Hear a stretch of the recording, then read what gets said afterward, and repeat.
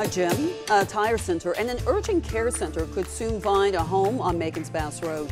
Macon Bid Planning and Zoning approved those businesses today. It comes on top of even more development planned for the area. And of course, that means more traffic.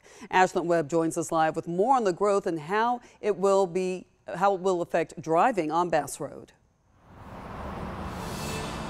Yes, Lori, an undoubtedly high traffic area. Over 12,000 cars pass through here daily on Bass Road, according to the Georgia Department of Transportation. That's 4 times the amount of cars that they counted back in 2010. Google Earth shows just how much Bass Road has grown over the decades. From an exit off I-75 of pine trees and a few houses to now a bustling road full of stores, fast food restaurants, medical offices, luxury apartments, and more. But with more business on the way means even more traffic. It's pretty heavy, not gonna lie. Sometimes it's really hard to get out, so it's really like kind of fend for yourself and hopefully you get out without getting hit. You're looking at hundreds of cars trying to get to just a few places on a 2-lane road. And add in rush hour, it's impossible to move. For years, county officials have said Bass Road needs to be wider than just 2 lanes. A project between the county and the State Department of Transportation is supposed to be in the works to expand a 1-mile stretch.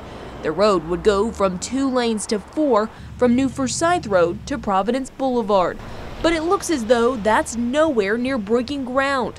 Back in 2019, the state said it could be 2026 until we see any construction. Neither the State Department of Transportation nor Macon-Bibb County could give an update on the project timeline. But Ray Lockett, a Wesleyan student who drives the stretch often, says something needs to be done now. We need another light. I feel like that's just what we're gonna need. The sheriff's office says the only thing they can do is say drive safe and if you can, avoid the area. From our perspective, until the road is widened or whatever their plans are in the future, I think we just ask people just be aware of that and drive carefully. Again, we got few details on when that expansion project will begin. So while Bibb County waits on a traffic solution, more developments are moving to Bibb County, including a Taco Mac, a Dunkin Donuts, and also a bank. That's on top of what was approved today, which includes a gym, tire center, and urgent care. Reporting live in Macon, Ashlyn Webb, 13 WMAZ News. Thanks a lot, Ashlyn. The expansion project costs nearly $35 million. More than $5 million is expected to come from Bibb County's SPLOST fund.